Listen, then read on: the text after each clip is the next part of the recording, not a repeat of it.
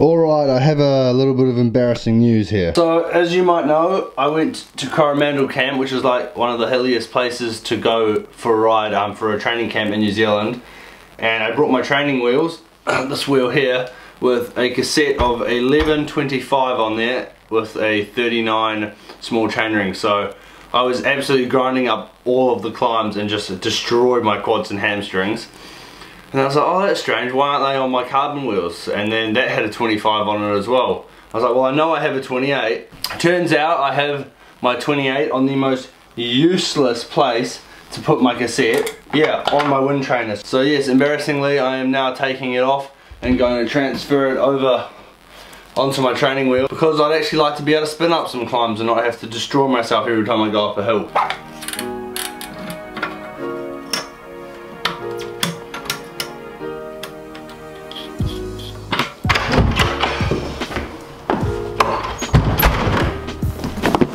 Alrighty, my new physique Antares is just showing up in the post. I think that took like 3 or 4 days, so not too bad. And here it is. This fancy little box comes the seat. An evolution and saddle fitting.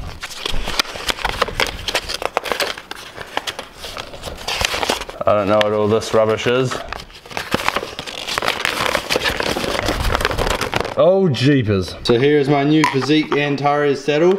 This is the mostly black and then like a tiny bit of grey here. It was the only one that was identical to the one that I broke. So this is the titanium railed one, and it still has like the carbon weave on the bottom just like my old one. And I've actually got my little rear piece because Bernie hasn't stolen it this time. Alrighty, we're going to take this down to the bike, replace it, and then I'm probably going to have to put my seat up a little bit because changed my crank length from 2.5 to 170s.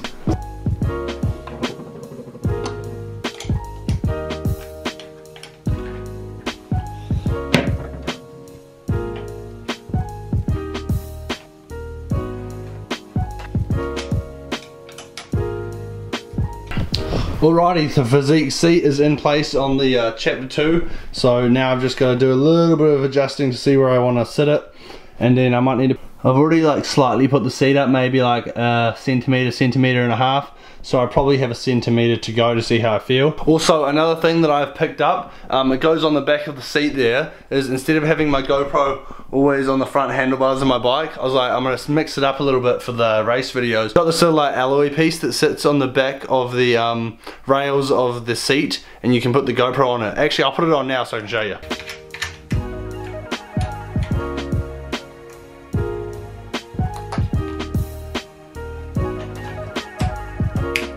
And there it is, so literally the GoPro just sits on the back of the seat like that, facing backwards. A real nice clean little piece of alloy there, just sits on the back rails, and then press the GoPro on, and then off you go. So yeah, these are the 2 new little upgrades to the bike. So new physique Antares, I guess, and the power meter's pretty new, and then this little GoPro mount.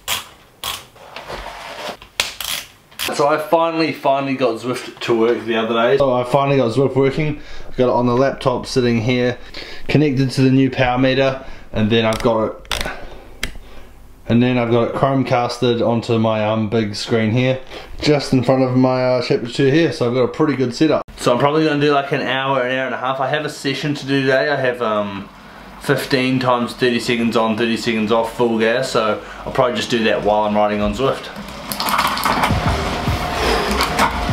15 seconds to my first Zwift race.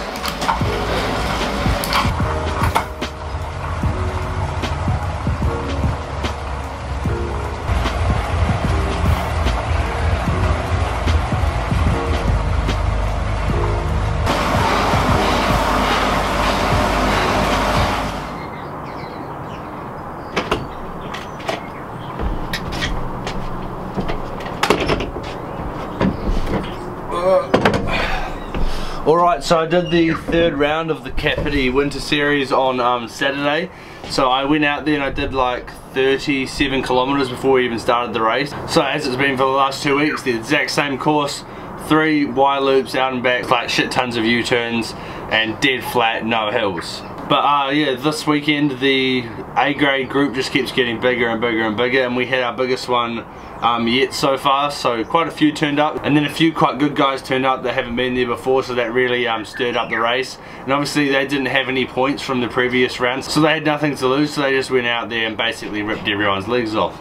So I was thinking that the break was going to form quite late on, but it actually formed quite early. I think it formed just at the end of the first lap, or the start of the second lap, and I thought it wasn't going to go until like halfway through the second lap. So basically a break of 5 went up the road, and we never caught them. Our group worked pretty inconsistently. I just sat on the back because I was pretty dead anyway. This is a little bit of race footage from that race.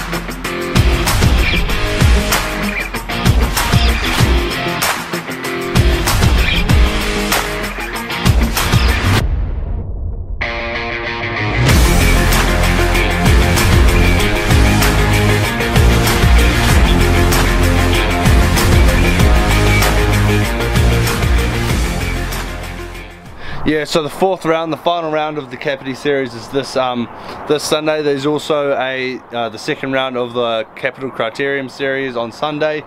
So quite a bit of just like small fast club racing coming up.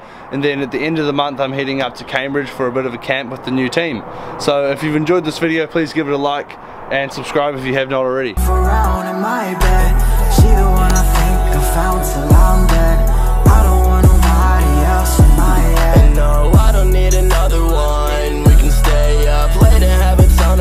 Take your clothes off. What's in my drink? It won't let me doze off. In deep rest, girl, overdose on zone.